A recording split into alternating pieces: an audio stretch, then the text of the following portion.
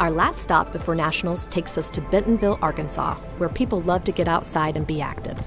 Teams will build a prototype in just 48 hours, focused on a new innovation using 5G in the great outdoors, and will compete at the Integrated Design Lab at Northwest Arkansas Community College. We are going to introduce the teams. The Golden Eagles, the Make48, the NWAC Maker Club Student Group, Rat Stallions, the NWAC Jack, the Delta School, Control, Alt, Defeat. The challenge is really fitting for up here because we have a lot of recreational outdoor activities. A lot of people are very active. You can get on your bike from your house and in 10 minutes on the trails be at like a world-class mountain biking destination. It makes perfect sense because that is really what this area is. It's where technology and the modern life meets the natural state.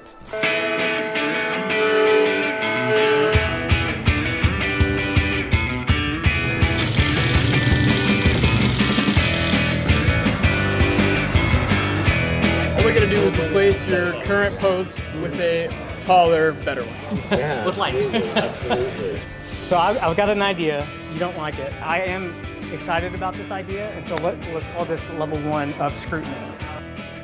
I discovered this because I put it here. So it's magnetic. Oh.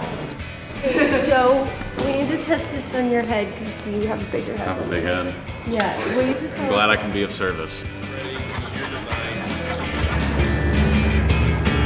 It's the final countdown.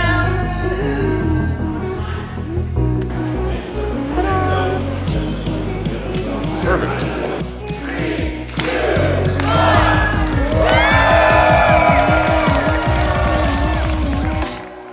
When I'm judging, I'll be looking for things that have a need in the market. How is a user going to be interfacing with this prototype? Is it something that nobody's doing right now? The winners of the $2,000, the custom-made trophy, and who are also heading to Nationals in November is...